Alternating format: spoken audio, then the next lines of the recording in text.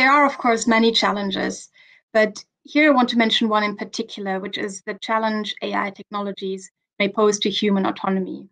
So when you think about it, our entire moral practice, our legal institutions, our political institutions, democracy itself are presupposing or are grounded on the fact that we're self-legislating agents, so that we set our own standards and choose our own goals in life. AI systems can interfere with human autonomy in various ways. And for one, they can undermine human decision-making through large-scale manipulation and deception. So the Cambridge Analytica scandal is probably one of the most famous examples of at least attempted voter manipulation by AI systems, and thus a direct attack on democracy itself. Another way in which AI systems can have effect on human autonomy is when they are used to undermine our basic rights and liberties. So I just have time to mention two examples here, which is surveillance and military AI.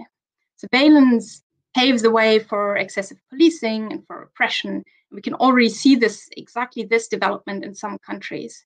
And at least currently, nations and companies developing AI experience a very strong pull towards surveillance, not least because the very development of AI fundamentally depends on the availability of large amounts of data. And this pull really needs to be resisted. With the GDPR, the EU has already put one foot down with respect to privacy, but it needs to do much, much more in this direction. And this includes stricter regulation and the strengthening and development of privacy-preserving machine learning techniques. The EU now really has the opportunity to create an AI ecosystem that protects the rights of the citizens and of democracy itself, and I sincerely hope that it takes it.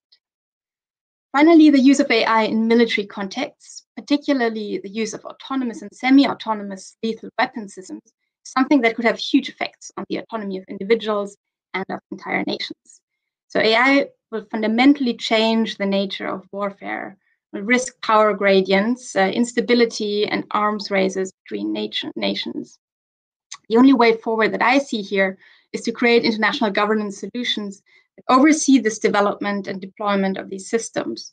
And here the EU, I believe, is in a unique position to mediate between other great powers and to find these governance solutions.